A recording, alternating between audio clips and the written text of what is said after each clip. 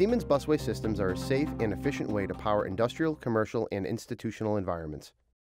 This video covers the measurement of a field fit piece utilizing Siemens Power to Fit program. Before you begin an installation, make sure you have and are using the Sentron installation and maintenance instructions.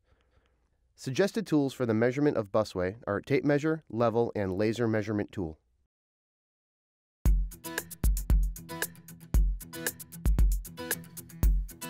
Siemens Power to Fit program compensates for dimensional deviations that may result in Sentron Busway layouts.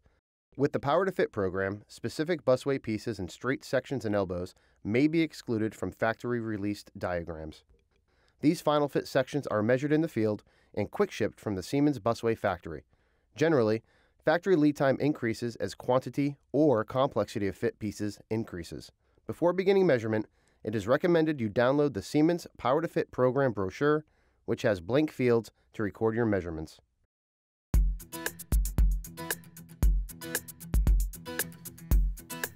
Straight sections are the easiest to field measure. Straight sections have a minimum length of 14.38 inches and a maximum length of 120 inches. Straight section measurements must be measured from joint support to joint support. The arrow on the joint support points to the A phase or ground side of the busway. The busway nameplate, frequently designated NP on the factory diagrams, is on the neutral side of the bus. The nameplate or neutral side must be denoted when measuring straight sections to indicate phasing.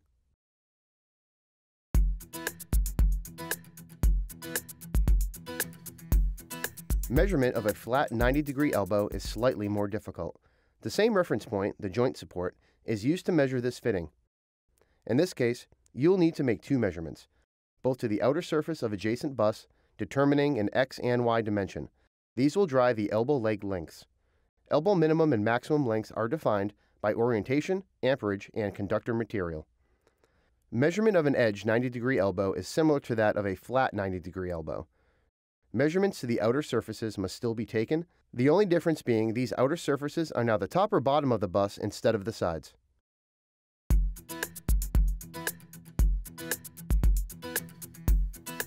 The final type of field fit measurement is the straight section between an elbow stack and the neighboring section. The elbow stack can be either an edge or flat stack. For all practical purposes, you will replicate what was done for the flat elbow, measuring from the joint support of the neighboring section to the far side of the piece connecting to the elbow stack.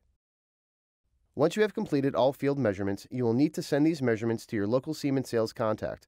Lead time, as defined in the Siemens Power to Fit brochure, will commence upon confirmation of receipt from the Siemens Busway plant.